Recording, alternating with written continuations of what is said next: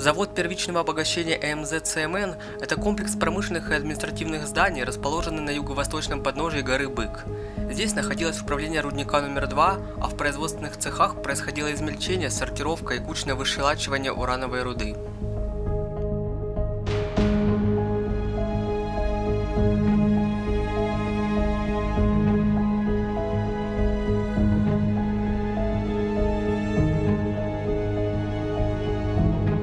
Увы, нам довелось попасть сюда слишком поздно. Сейчас завод представляет из себя распиленную помойку, откуда вынесли почти все интересное. Если бы не историческое значение, мы бы не стали тратить время на подобные объекты. Однако я все же решил снять ролик о том, что осталось от некогда главного здания предприятия EMZ CMN LPO Алмаз.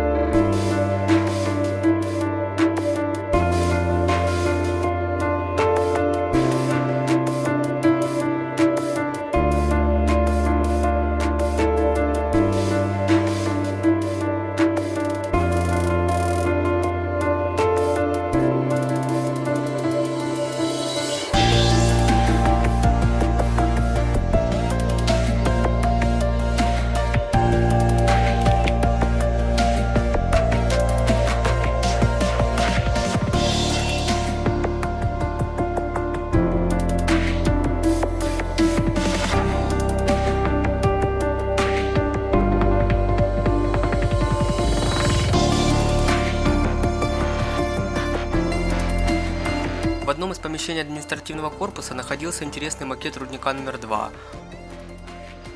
Увы, сейчас он изрядно потрепан, а вот так он выглядел несколько лет назад.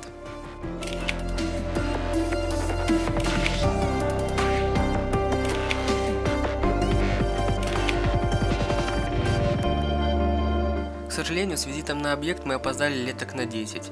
Из интересного нам удалось достать разве что только папку с подробными планами 495-го горизонта.